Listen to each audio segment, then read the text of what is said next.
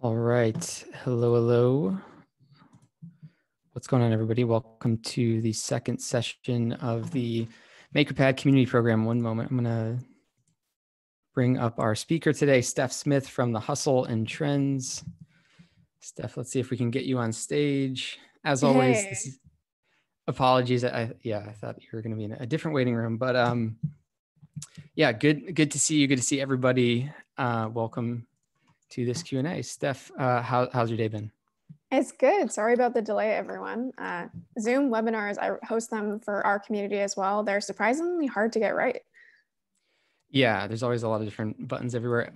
Feel free to ask questions in the chat. But Stephanie, I thought we'd start with kind of just kicking off with your background and how you got to trends in the hustle. So yeah, if you want to just give people a bit of your background, and again, you can ask questions in the chat. I will be helping moderate that. There's also a circle channel that people can jump into and ask questions in. I'll be feeding you some questions from. But yeah, let's kick off with just a bit of your background. Sure. I don't know how far back we want to go. I did a degree in chemical engineering, switched to consulting, then found myself working on the growth team for a tech company. While on the growth team, I ended up getting promoted to lead the publications team. So that was really like my intro into marketing, a lot more about writing online, things like that. And then throughout that time, I started working on my own projects, including my own blog. Sam, the founder of The Hustle, ended up seeing some of my stuff and kind of, the magic of the internet, reached out to me, said, hey, I want you at The Hustle. And it was the perfect timing. I was ready to leave my current role. And so ended up joining The Hustle at the beginning as an analyst for trends. So mostly writing for the product. And then a couple months ago, switched to leading the product. So yeah, that's how I got here. Yeah, the magic of the internet, putting out content and then getting pulled into interesting projects. And exactly. For people who don't really know the hustle or trends, I mean, I think they're pretty popular. Do you want to give people just a bit of background on how the company started and then where it is today? Sure. So Sam actually started the company several years ago as an event business. He kind of recognized that, if he wanted to, he had moved to San Francisco many, many years ago. If he wanted to kind of get to know other exciting entrepreneurs or people doing cool things, the easiest way to do so is say, hey, I'm going to run an event. Like, will you come speak at my event? And so he started HustleCon. It was super profitable. And then he realized, if I want to make this really big, if I want it to reach a lot of people, he decided he was going to turn it into a media business, which took form in an email newsletter, which probably is how most people know of The Hustle today. It's a daily email that reaches over 1 million people about business and tech. And so that was a natural evolution. But if people in this audience aren't familiar with email newsletters, there's really a ceiling to, how big an email newsletter can get. Hustle is already on that kind of top end. And so, of course, he a year or two ago decided or considered what's next after this email newsletter, or how can we expand the business further. And then what he did there is said, what is, for all the people who are reading our email newsletter, they're trying to get their business in tech news, what's like the next step in terms of what that type of person, what that audience really wants or needs. And so he found that, a lot of people just like him are constantly researching business ideas. They're constantly trying to start their own businesses. They're constantly trying to invest in businesses. So he said, you know what, there's not really a publication that focuses on not so much what's going on today, but what's going to be happening in the next couple of years or the future. And that's what Trends basically is. It's all about spotting trends before they happen or really as they're on the verge of taking off, and how you can capitalize. And so he recognized that this publication was, again, kind of a step closer to what people really, really wanted, kind of that acute problem that they might be facing. So we charged for it. And this is The Hustle's premium publication, which again, I currently run now, and it's grown super fast. So Hustle Daily has 1 million subscribers. Trends has several thousand paying subscribers, and it's an annual membership for $2.99. So yeah, that's a little bit about the company and what we do now. Yeah, I think it's a common story that somebody has an interest, they share about that interest through content, other people find that person, and then you kind of develop a community around that. I think part of the discussion today that'll be interesting is just digging into how you shift from content to community, because I think a lot of people, they think about community building and they think, oh, I should just kick off immediately with a community. I should just start a Slack group or start a Facebook group. And you can do that, but I think there's something to this kind of producing content to sort of figure out what type of person might be attracted to the community. And it sounds like part of trends as well is continuing content. So it's not just community, it's going deeper with the content as well. So yeah, maybe you could speak a little bit to that transition from content to community.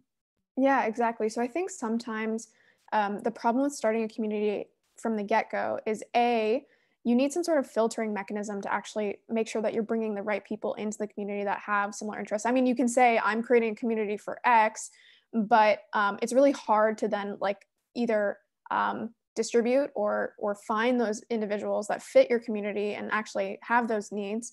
But then also you need, when you start a community, you tend to need like a certain foundation for the community to thrive, right? Like you can start a Slack channel, and if there's 3 people in there, I've been in some of these and they die out pretty quickly, right? So there's kind of this like similar to a marketplace, like you need a certain base for a community to work. And so for that reason, starting a community just from scratch without any sort of like prior distribution mechanism or filtering mechanism is really, really hard to do. It can be done, but it's really, really hard to do. And so if you start with something like information that can reach way more people, right? Because think about it, the other thing about communities is most of the time they're closed off, right?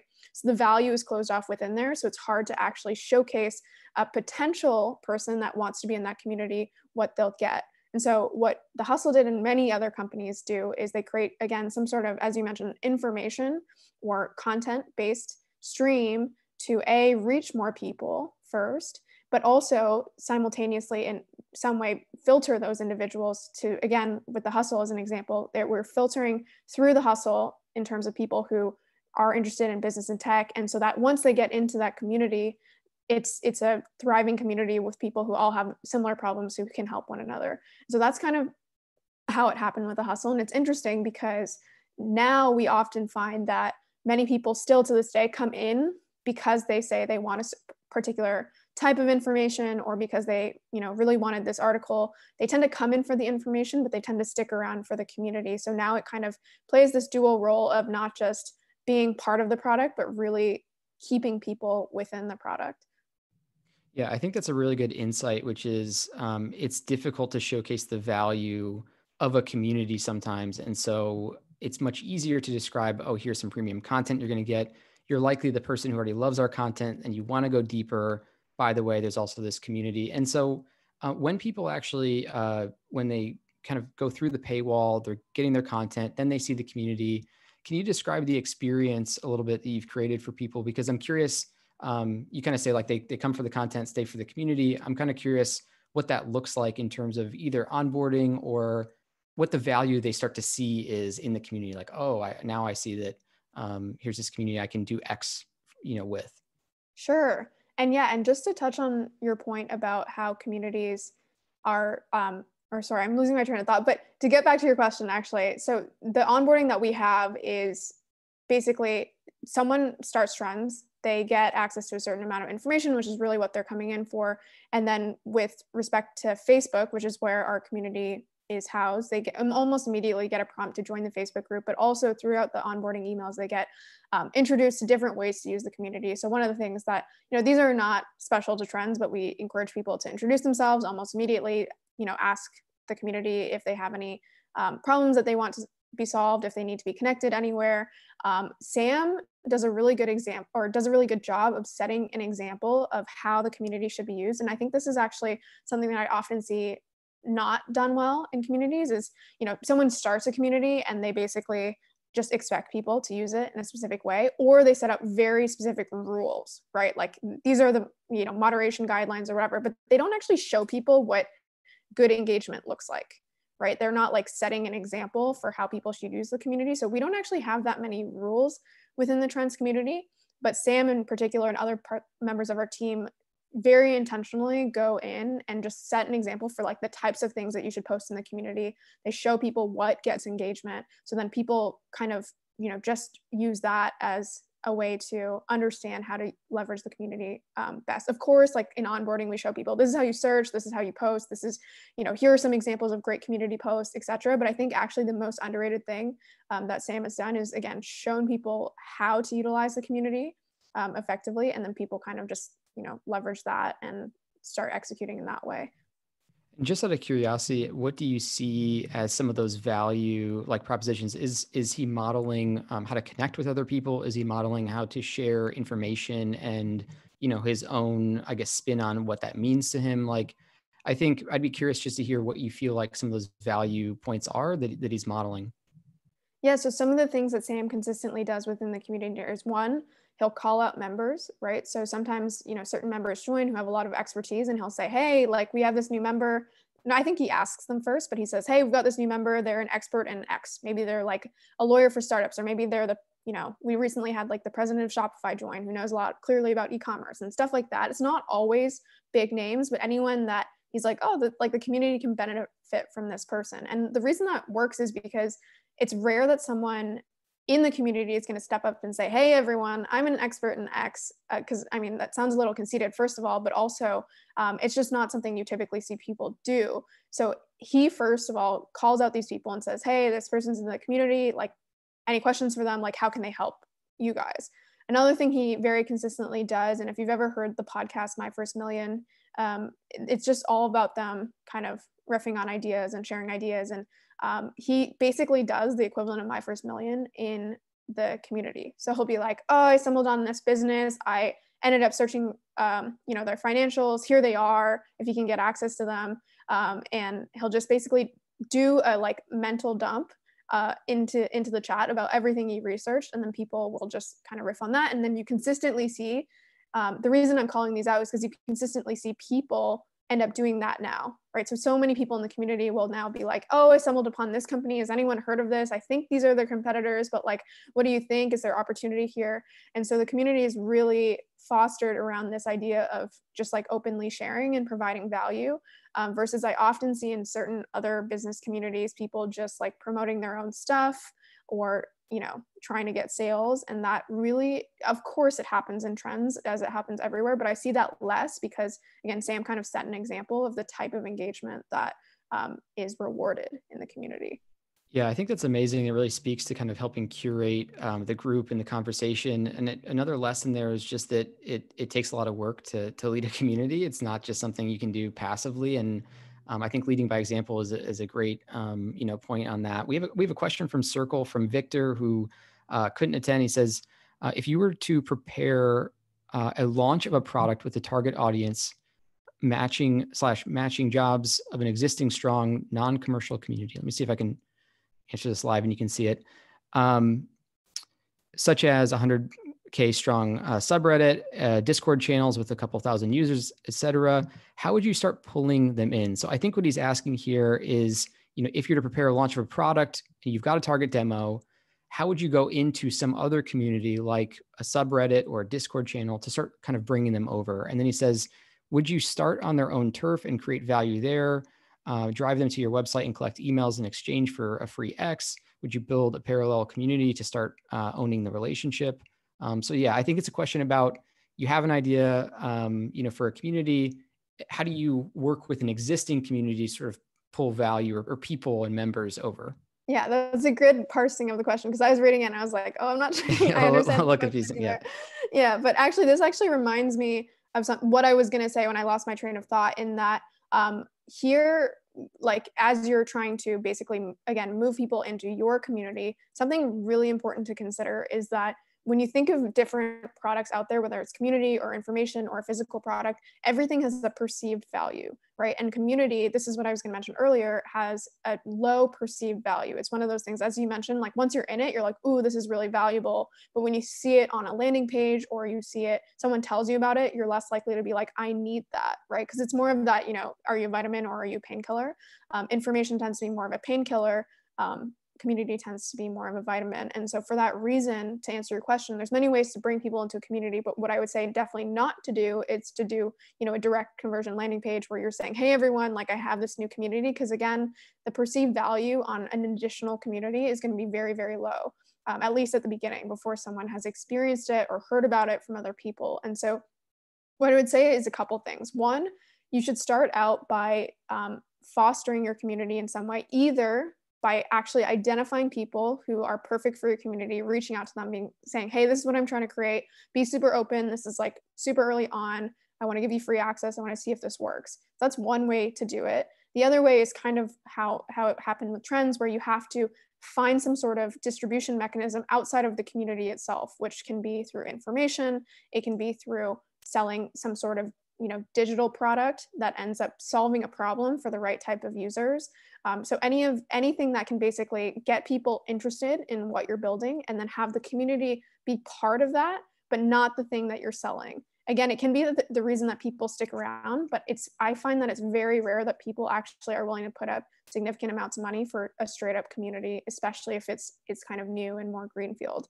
And so if you're operating in a space where there is an existing community, let's say again on subreddit or Discord or somewhere where people are already happy in some way, consider what those individuals may need that they're not getting in that current community, and leverage that. And so maybe on the subreddit, they don't actually have the ability to directly chat with people. So maybe you consider starting a Telegram chat, a Slack channel, but even past that, I'm not sure what sounds like maybe you're a job matching service or something like that.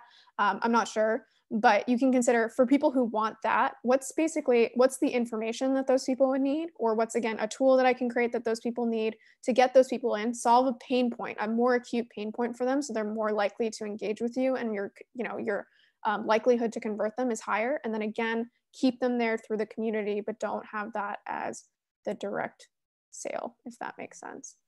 Yeah, I think this speaks to almost like a patience a little bit as well, around like building up momentum and defining and finding the right people who are going to be in your community. I think, it feels like we want to make this rush and just get like a lot of people in the door. And I think part of the lesson, it sounds like, is that through curating the content, through attracting the right people, the Hustle and Trends had an easier time really converting and building a strong community, because they put in a lot of work prior.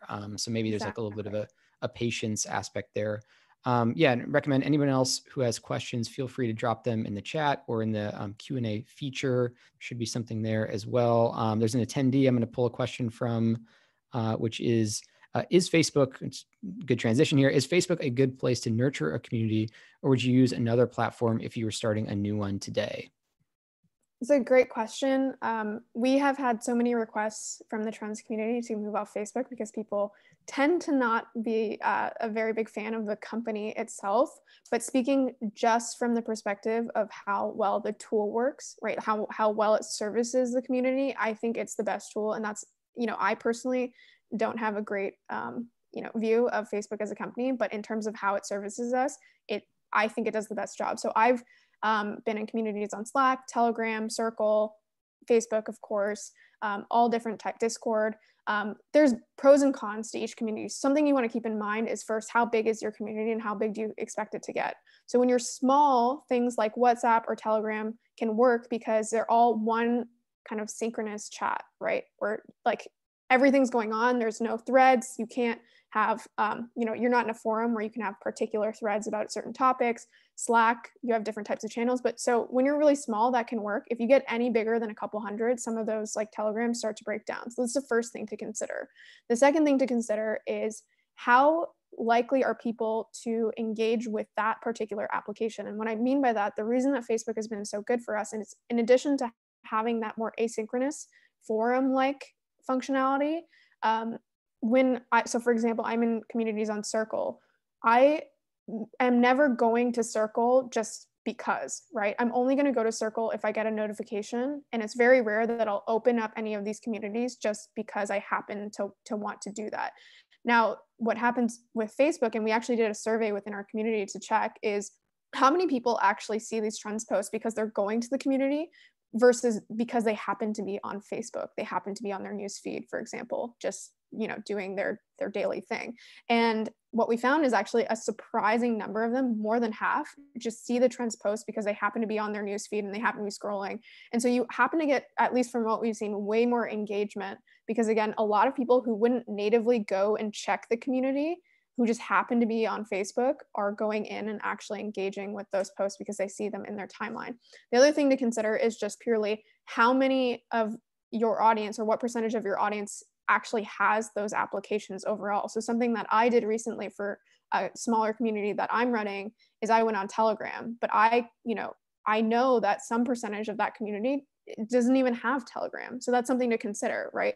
With Facebook, you're going to have like 90+% of the people who you're trying to attract that at least have the application, right? So there's pros and cons. You want to consider how big is your community?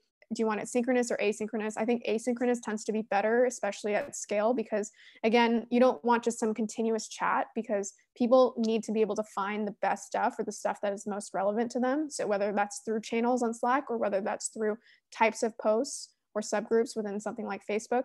But to get back to your original question, at least for us, we have found that Facebook is the best place to nurture a community because of some of that kind of passive engagement where someone's not actively saying, hey, I want to engage in the trends group, and they just happen to be on Facebook and they happen to engage there. And again, because 90+% of people who would purchase our product have Facebook. So there's no kind of friction there for them to go download another app for them to be able to engage. And so, yeah, that's what I would say. Of course, there's no exact right answer, but Facebook has been a great tool for us, and we have no plans on switching.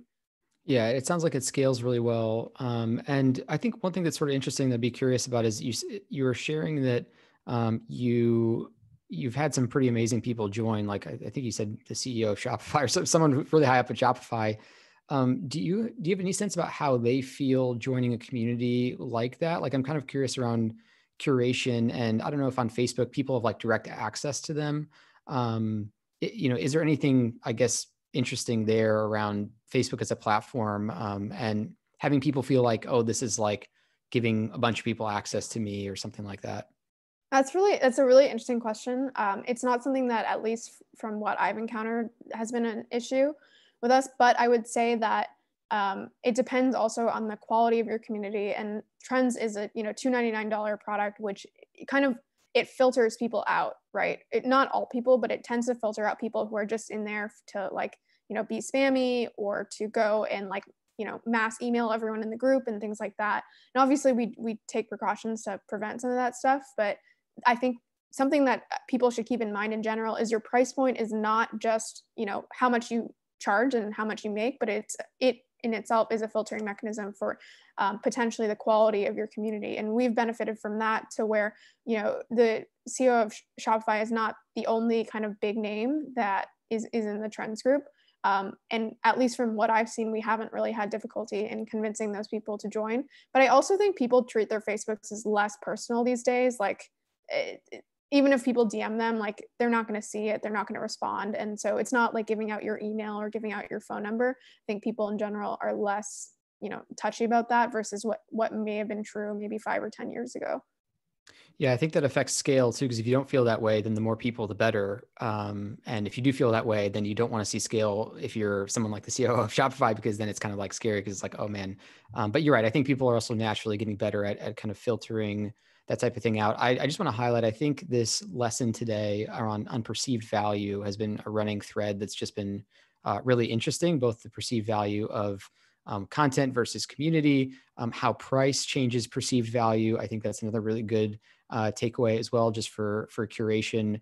One area we haven't jumped into yet, and again, feel free to ask questions if anyone else wants to ask anything directly to Steph. Happy to bring that question into the conversation. But one thing that I think we haven't really discussed a ton yet is we talked about kind of content attracting the community. We talked about content attracting customers to the community. I haven't really heard much about how it actually kind of overlaps or weaves into the community experience. And so, when it comes to the Facebook group, just because, I've never been in it before, or maybe other people haven't either, how crucial or how much of a bedrock is the content in the Facebook? And how does it even overlap with your strategy? I imagine having 7,000 people to share a blog post with first is actually really good for amplifying the other aspect of the business. So yeah, I'm just curious about the overlap. Sure. So yeah, at the beginning, things I think were a little bit different in the community than they are today, in that, similar to what I was saying at the beginning, where if you have less people in a community, you're just going to have less engagement and you're going to have a heavier lift, especially if you're running that community to get it to be thriving in this engaging place where people want to continue coming back. And so at the beginning, we did definitely leverage a lot of our content more. Sam posted a lot more. I posted a lot more, because again, if we weren't doing it, like who was going to do it, right? And so we did leverage a lot of the content that we publish on Trends and be like, hey, we wrote this article about non-alcoholic beer and how it's growing. Like, what do people think? So we would definitely leverage the content there. But these days, we don't really post much about what happens in the email.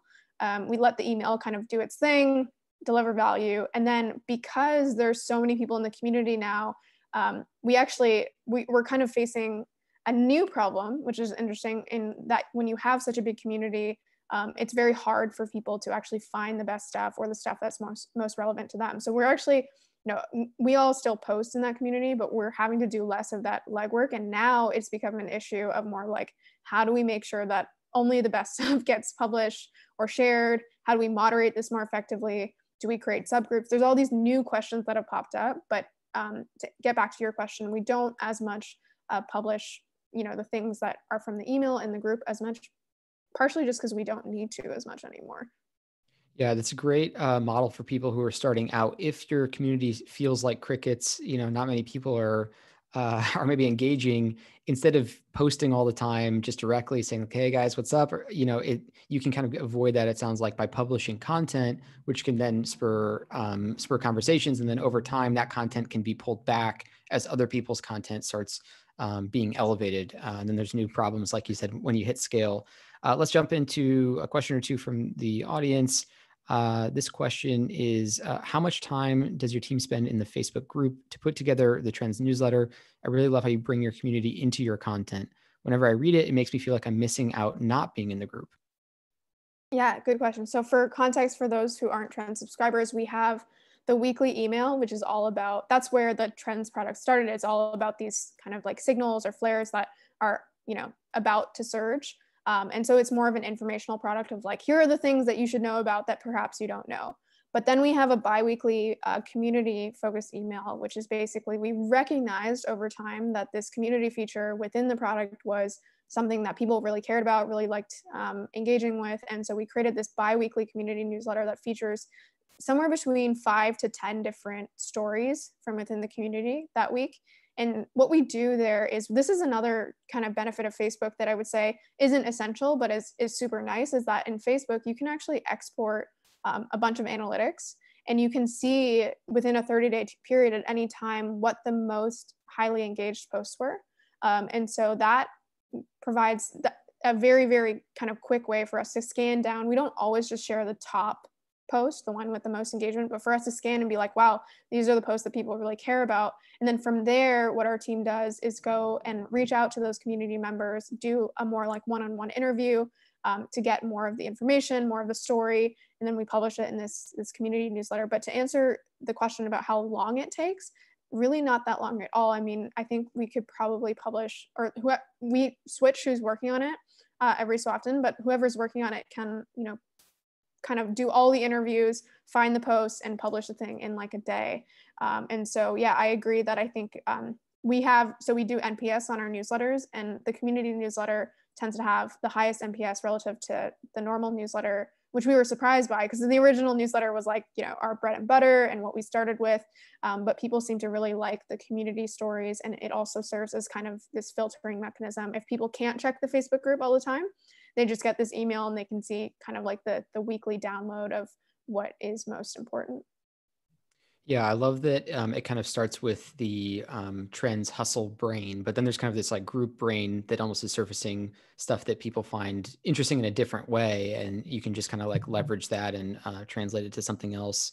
And plus, I'm sure that digest, like I think that question kind of mentioned, prompts people to jump back in. They feel like they're missing out. And just to clarify for that, and I think it's going to lead into this question, is that community digest, is that free for everybody, or is that only sent to paid community members? It's just for the Trends product. So it's Just for the product, specifically, yep. we have an ambassador community Facebook group, which is completely separate, completely unrelated to Trends. But the main community that's like really thriving is part of the Trends product. And the email that I'm referring to is a community email from that Facebook group. Yeah, and that's just paid only. People see that. So that kind of leads into this next question, which is, does the hustle have a separate community from the Trends community? Is there a free community available as well, or just the paid community? Yeah, so I think, so yes, we do. We have the ambassador Facebook group. But I would say that if you were to compare the two in terms of engagement, involvement, the level of quality of posts, the trends community is much better. And that's not because like, you know, we did anything that much different with the trends community. I think it actually has to do with, again, this idea that with a paid product and also a product where you're filtering people through information, you're bringing in a certain type of person, right? So you're pre-filtering the people who are coming into the community. And then also something worth mentioning is with a higher price point and charging in general, there's kind of, you know, this mechanism where, you know how people often don't finish courses, but if they spend like $1,000 on a course, they're more likely to finish it because there's like, they feel like they need to get value out of this thing. I think there's a similar mechanism that happens with the trends community where people have paid $300 for the year and they feel, you know, inclined to want to get value out of it through this Facebook group. And then again, there tends to be higher quality people in there because of that filtering mechanism. And so, yes, there is a free version, the ambassador program or Facebook group for the hustle. But in terms of engagement, quality of conversation, etc., the trends community is just a lot more thriving. Yeah, and pricing, just to clarify that so it's 300 a year. Do you do monthly? Do you see any difference between monthly and yearly? Anything else around pricing that you've tested or seen to be like surprising or anything? Yeah. So it's interesting. I wasn't around when this decision was made at the very beginning, but from the very beginning, it's been annual only. And a lot of people told Sam, you know, this is a really bad idea. Your conversion rates are going to be horrible. Like you're not offering monthly. Like no one's going to sign into this. But our numbers are great, and we just because of that, we've just simplified things by saying, you know, only annual subscription. It helps in terms of our like customer service requirements. It helps in terms of actually just having like one product to sell, right, in one way versus having all these convoluted product experiences, upgrades, downgrades, things like that. And so it's worked super well for us. Can't say it would work perfectly for everyone else, but yeah, for us, it's just the annual subscription. We do a $1 14-day trial up to the $2.99, and then from there, it's just an annual subscription. Just so I understand the business model better, are there other products and revenue streams? Because I think, you know, one of the aspects about community is you can start kind of branching out, obviously, as things grow. And so I'm curious, like, what the breakdown looks like for the Trends and Hustle, just around like monetization in general, or is the Trends product the core kind of product? So the email newsletter is monetized through ads. But that's why, if you remember at the beginning, I was saying that, you know, there's a ceiling with email newsletters in terms of monetization, at least in terms of just, you know, pure play advertising. So Morning Brew, for example, Morning Brew decided, okay, there's only so far we can get with our main newsletter. We're going to launch verticalized newsletters. So they have like an emerging tech newsletter. So that's one way you can expand. We decided instead of that, we're going to go more so like a classic marketing funnel where you have, you know, this big funnel at the top. We do monetize it through advertising. Then below you have more of a back end product, which is Trends. But the more we've talked to people, the more we've realized that Trends is somewhere in the middle, and we need to add like a back end. Normally when people refer to back end, it's like $1,000 plus. Probably not a subscription model. So right now we're in the middle of, we already launched this, so it's public, but we're in the middle of creating our back end, which is these kind of super, super in-depth guides, a mix between written content, video content, things like that, on specific topics. And the reason we're launching this is because if you think about, again, like a person and the problems they have and how close you can get to solving problems for them, we consistently found that, you know, people in the daily wanted to learn more about, you know, I'm interested in business and tech. How do I actually create my own business? How do I actually operate my business better? Things like that. So we gave them a bunch of ideas with Trends, right? We give them like, here's a new industry you can tackle. Here's a tactic that you can use within your business. But still, what was missing for a lot of people is they're like, this is great. If anything, I have too many ideas now. But now how do I execute on these ideas? Like, I want to know exactly how to build an email newsletter. I want to know exactly how to enter the pet industry or start a company within the remote workspace. And so what we're doing now with these guides is doing pivoting a little bit and going deeper, and more so being like, here's how you do it, right? Here's everything you need to know to actually get from A to B. And that is kind of going to be, I think we'll launch more products in the future, but at least at the moment, the plan is, you know, you have the very, very front end, which is this free newsletter that's monetized through advertising. You have this middle ground subscription product, which is Trends. And then this backend product, which will be guides. And I think our first one is launching in, I think around a month or so. The date keeps changing, but yeah. Nice. Well, I love the focus on solving people's problems and really like starting with that kind of understanding or empathy for, who are these people? I think it even speaks back to that first question from Victor around when you enter this other community to sort of bring people over, understand they might already have some solutions from that community that they have, and so maybe look at a product or a different way of kind of bringing value to them in an immediate basis. I think that focus is really smart. Switching gears a little bit, and then we'll take another question. Let's talk like tactically. You're in operations, so you don't even really consider yourself as much of a community manager, although that's part of what you do. Let's talk like tactics on like a weekly level. Maybe there's something daily that you're doing. I'd also like to speak about if there's any type of automation or other tools that you might be using when you're engaging with or essentially working on building the community for trends. So yeah, what comes to mind is like a regular usage or regular activity that you're using? Sure. So the one downside that I should say operationally as it relates to Facebook is that Facebook really, really makes it difficult to automate anything. And they do that, I think, because if you think about something like Circle, I actually haven't built a community on Circle myself, but I assume that you can like export the people in your community super easily and email them and things like that. Facebook wants to own any community on Facebook, basically. And what that means is that you can't set up zaps or you can't automate anything such that, you have a list in whatever platform you're using to sell your product where it basically like zaps people back and forth, removes them when they cancel, things like that. So that part of Facebook is really tedious if in terms of, especially if you're a subscription product like us versus a lifetime community per se, where you do have to add people and remove people, and that's super tedious. And then people within Facebook may not sign up with Facebook with the same email that they sign up with your product. So that I would say is like definitely, separate from all the positives that I said about Facebook communities, that is one thing that makes it very operationally hard. So we've had to work a lot on that and, find specific tools that still don't let us automate anything, but make it a little bit easier in terms of tracking and actually facilitating that. So that's the first thing. The second thing is, as I mentioned in our onboarding, we worked pretty hard to make sure that as people are actually getting onboarded, the community is pretty front and center. So, they'll get their email every single week during their 2-week trial. But our goal is to make sure that A, they join the community during that 14-day trial, and B, that they engage either by, actually posting saying, hey, I'm Steph, I do XYZ, like, here's where I need help, or just seeing, we get a lot of community posts in front of them. We also run lectures kind of similar to this, which get people to engage in a more face-to-face way. It is a webinar, so similar to this, they're not actually meeting other people, but we are actually implementing a monthly kind of live networking thing that'll hopefully get people not just involved in the community, in Facebook, but, more face-to-face, building those connections. And then within the group itself, I would say, I think compared to other communities, we do less of this like super structured, like I see in a lot of communities, they'll be like,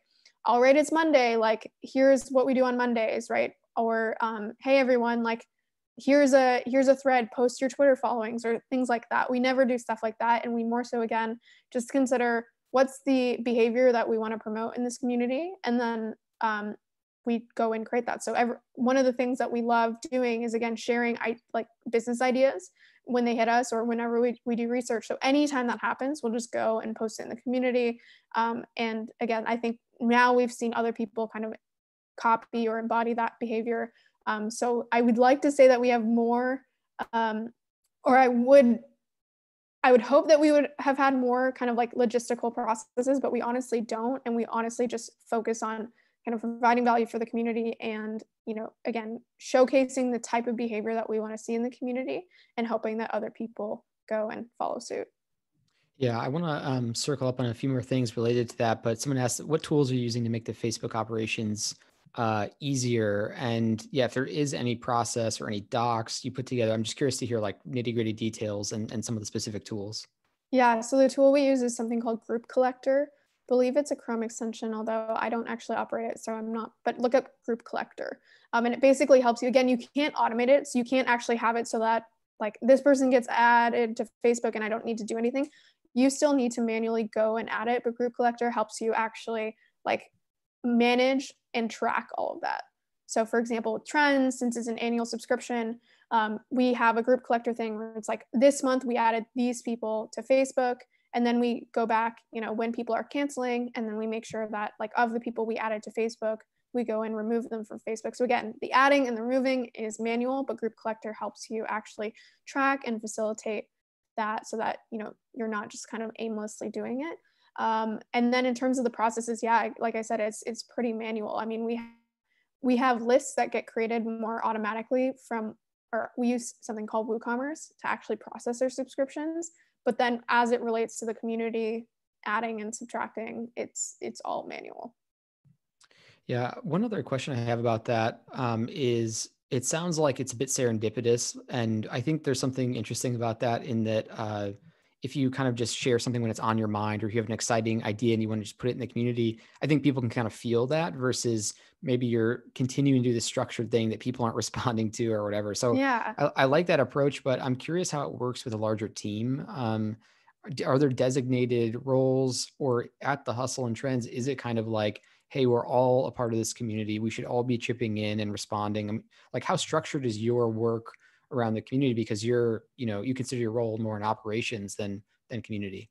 Yeah, so it's a good question. And I think this is something that we're figuring out now, in the sense that up until now, it has been kind of that just post when you have value to share, and everyone do that, right? Including Sam, the founder, all the way down to like if someone is our customer service rep, like if you have value that you think can benefit, or our community can benefit from, go post it. And also engage in the community as you see fit, right? Again, that idea of just like embodying the behavior that we want other people to actually copy or again embody. So that's the first thing. But then the second is, now we're at a point where now we are at a juncture where we do need to start considering, we probably need to have someone on this more full time, probably need to have someone who's more acting as like a moderator versus just a participant in the community. But we're still figuring out how we want to do that without, I think sometimes if you add in too much moderation, too much rule, too much routine, you end up kind of not ruining a community, but kind of taking away from the serendipity or the natural engagement that happens within a community. So we're trying to figure that out, while also kind of acknowledging that we're a growing community, and there are some of these hiccups that we mentioned when you hit scale that probably need someone to be more directly overseeing the community. Yeah, makes sense. I want to give time for anyone else who wants to throw in a question into the chat. Here is one right now from Matt. So yeah, just as we, got about 15 more minutes here. So for anyone, definitely would consider throwing your question in to get an answer directly from Steph. Let's start with this one from Matt. What tools do you use for your newsletter product for trends.co? Do you post in multiple places, or is it all purely on your own platform? Yeah, so I assume he means like the actual creation of the newsletter. So the Hustle Daily is all custom, but Trends is not. So Trends is, we created like an HTML template a year ago. We're actually redesigning it right now. We've gone through multiple products. When it first started, it was just in MailChimp. And then MailChimp is actually, I use MailChimp for my own personal newsletter. It's a great place to start because it's just so easy to get started. It obviously like breaks once you start to get a little bigger. So after that, we moved to something called ActiveCampaign, which has been okay. It's been good for us. It was certainly more customizable and had more functionality than MailChimp. But now we're actually moving away from ActiveCampaign to a program called Sailthrough.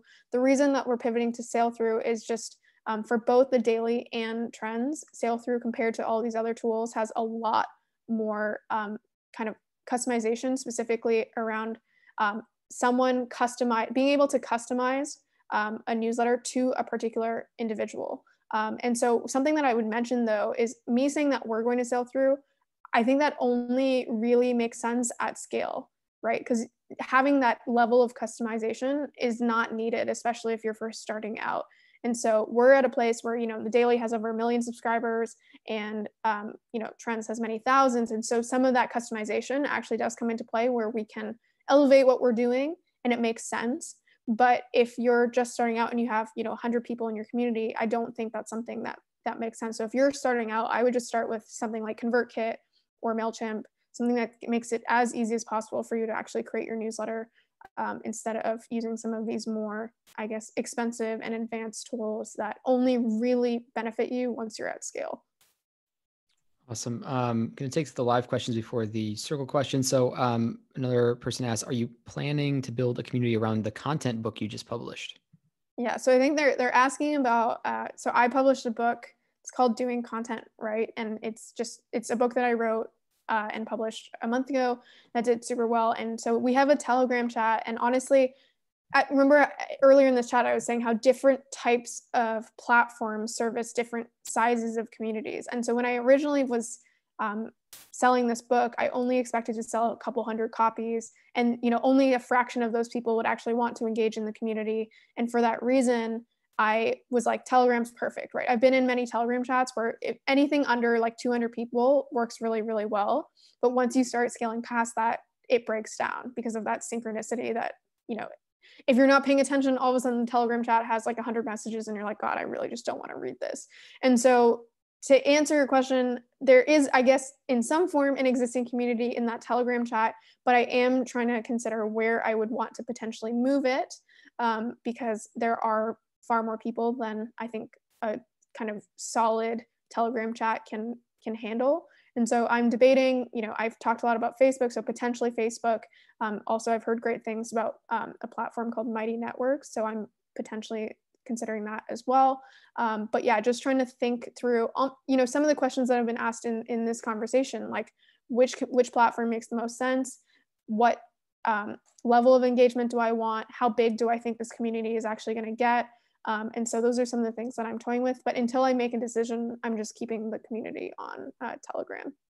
Yeah, and I think it speaks to starting small, because you sort of expected one thing and you're like, Telegram's be perfect. Then another thing Yeah. happens and you're like, okay, well, maybe we need to switch. And so for people out there who are thinking about getting started, you can just make the jump, start somewhere, and maybe it needs to evolve. And at that point, you can do that.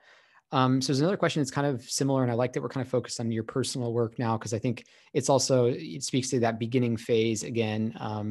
And I think this question is a little bit similar, and I think I'm going to try to parse this again from Victor on Circle. It's about side projects, and it's kind of like a personal development question, and says, I've noticed in your manual that you used to struggle with focus on too many ideas, decisiveness, overthinking. I'm in a similar situation. I'd be happy to hear how you made progress with this. If you have any tips, Victor says, I'm more of an analytical person, more of like versus a developer or implementer. I get stuck exploring and coming up with ideas and doing that on a repeat, sometimes in short loops, as opposed to pursuing any of the ideas and seeing them through. So yeah, I like that we're kind of more on the personal side now. So how do you feel about that personally? What helped you? Yeah, anything you want to say there? Yeah, I think there's a couple things I would say here. So one, I think it's really great that you're that like reflective to recognize that you're like kind of an idea nerd and you like bouncing around and scheming. I'm the same way. Where I think that's like the first step. When people talk about like kind of getting past roadblocks of your own, like the first step is recognizing what's actually causing those roadblocks. And in your case, sounds like you've got a lot of ideas and you struggle to execute on them. So great, kind of like personal reflection. For me, the things that have helped me to kind of get past that are in recognizing that I am kind of like a little ADD sometimes and I want to create 8 billion things, is okay, how do I actually structure my goal setting and my kind of the way that I facilitate projects to actually align with this. I think the problem that most people face is that they try to like be like other people or use frameworks that other people use, but other people think differently than them. Like some people actually are much better execution than ideas. And so if you take a framework that works for them or an approach that works for them, it likely won't work for you. And so a couple things that I can mention that have worked in particular for me is try to find projects, for example, that you can take to completion within a very specified amount of time. And so, for example, the book is something where I spent years kind of like creating different projects and not, trying to look for some company per se, right? Of like, I'm going to go build some company and maybe I will one day. But at least for now, I was, trying to search for this thing because everyone else was doing this thing. And then eventually I was like, I could just create a book in 2 months and just like really like set a very like specific time constraint. And I can do that and I can finish it and it'll be done. And that played to my kind of like ADD nature where it's like, I have this, I'm going to focus on it. And then after that, I can go create something else. Right. Even with this book, even though it's done super well, I've had a bunch of people who are like, are you going to go create like a paid newsletter after? Are you going to go create a course? And like, maybe, but I have so many other things I want to create. And so maybe if I was purely maximizing for like wealth creation or, the number of people following me or something like that, maybe I would go and create a course or a paid newsletter. But for me, I've just kind of had the self-reflection that there's so many things I want to go and create. And at least at this juncture, I'm happy to go and kind of like hop around a little bit. And so I would kind of, pose the question to you, what can you build in a short amount of time that you can enjoy building and be happy with it, right? And kind of, again, play into the nature that you have instead of trying to fight it. The other thing I would say is that, within the scope of things that you can create, what is something that you actually could enjoy doing for a very long time? And the way that you can answer that is just, what are you already doing that you do naturally that, you've been doing for years without even thinking about it, right? So things like, for me, like I've been writing and blogging without anyone asking me for years. And so that actually sounds like if I were to go and, continue to do something more in the long term, it wouldn't be as much of an uphill battle because I wouldn't be fighting something that I don't really want to do on a consistent basis. So what are the things that you actually do naturally when no one's looking, when no one's asking, when you're not trying to make money, and then try to position that in a way that actually can kind of integrate with one of your ideas, instead of trying to start from this place of like, I want to make money or I want to be successful. Start from like, what do I actually enjoy doing? What do I do naturally? And what fits within my habits as an individual, instead of trying to fight that, and try to create things that, other people, or try to do things that you see work for other people. Focus on where your habits actually originate, if that makes sense. Yeah, I love it. It's like two questions. One is sort of a long-term personal alignment and enjoyment, and then it's shrinking it down, not making this huge thing. What can I do in a short amount of time that's successful? And I think for community leaders, the same thing. It's like, how do you just get that initial first group to be successful? Don't think about how it's going to be way down the road. So let's do one more question, and then we'll kind of sign things off. Cool. Thanks so much, everybody, for tuning in. Thank you again, Steph, for sharing all this wisdom. We also, in the chat is her book, which is on Gumroad. So you can see a link to that. Thanks. I'm definitely going to go check that out right after this. So let's make this the last question. So basically, I'm starting out with building a community, and it's still a side project without structured member acquisition. Do you have any advice for how to generate word of mouth promotion to reach the right people and grow the community in its early phase? So yeah, I think just speaking about word of mouth and getting other people to speak about your products. Yeah, so I think I actually talk about this in my book because I think it spans not just communities, but like written products or just products, companies overall, where the issue that I very consistently see is, okay, first of all, someone who is going to go talk about your product needs to use your product. That sounds obvious, but how do you make sure that people are actually utilizing your product or your community in the first place and getting extreme value out of it? And when I mean extreme value, it's the sense of, if you imagine all the things that exist in the world, only the top 1% are actually going to be shared, especially word of mouth shared, right? Because for you to go and across the like hundreds or thousands of products that you engage with in a given month, you're only going to tell your friends about maybe one or two of those, right? And so your thing needs to stand out. And the place that people normally go astray or misunderstand about standing out is when they think about their product, they're like, I'm going to create, for example, a newsletter about tech. They talk about what they're creating, not how it's better. And what I mean by this is, I'll use the example of content, but I think it's true with communities, is if when you go and tell your friends about a newsletter, you're not saying, hey, I found this great newsletter, it writes about microchips. You're not saying, I found this great newsletter, it talks about women in tech. You're saying, I found this great newsletter and it's super funny, or it's super short and it saves me time, or it has these great visuals and they just like represent things better than I've ever seen before, right? So they're talking about how something is being done. The same thing is true within a community. Someone's like, wow, this is like the highest quality community I've ever been a part of. Or like, I've found my like people, right? Like I've never been in a community where I feel like I'm around people who are so much like me. And so think about, what's your thing? What's actually the thing that would make someone want to talk about your community? It's often not actually the content or the topic of your community, right? It's actually like, what is better about it?